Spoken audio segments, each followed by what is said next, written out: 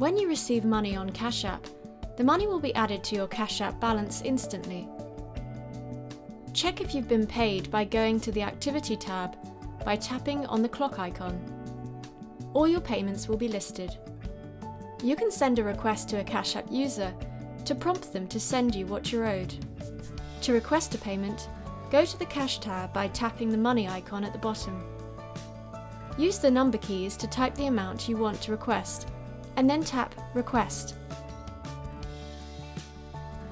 Add the contact's name, email or phone number, and next to For, type in the reason for the request.